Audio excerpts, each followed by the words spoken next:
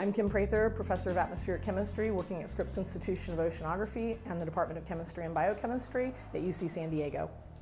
CAICE is a center that's focusing on understanding how aerosols, little bits of dust and microscopic particles in the atmosphere, influence our climate.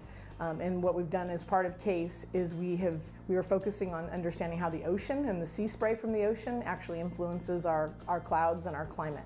Well, right now we're actually replicating a phytoplankton bloom in the laboratory. So we've moved the ocean from the real world, and our goal is to actually replicate the biological, physical, and chemical processes that happen in the ocean, but do it in the lab where we can actually study things more directly.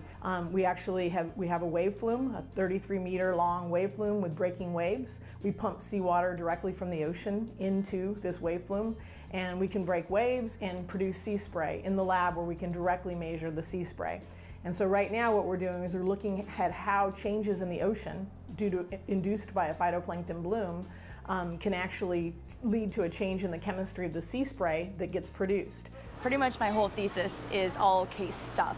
So in the previous year and a half to this, I have been doing these experiments on a much, much smaller level. I've been doing them in MARTs, which are marine aerosol reference tanks that CAICE developed, and you might have seen them up there. They're just like large aquariums with a wave breaking system in them.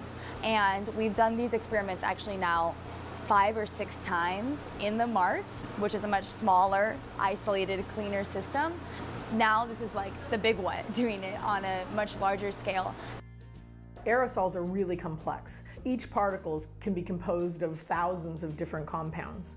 And so, as a chemist, there's no way that we'd ever be able to go in and mix up just the right compounds, in the right proportions. And so what we've chosen to do is to allow the bacteria and viruses and microbes to make those chemicals for us in the proper proportions. Then we can study their properties and really begin to understand how they are affecting our clouds and our climate. We have some leading experts here on things that I'm really interested in. One of those things is ice nucleation. And so from some connections and conversations that happened around this experiment, they're proposing a project for me to take on after this ends. And I have all the permission to go with it and even some funds set aside just to do that. So it's not only just the publications, but just getting to know more of the community. We've had so many people here. I mean, this is like essentially the best collection of aerosol chemistry instruments that you'll find in the world, all in one room.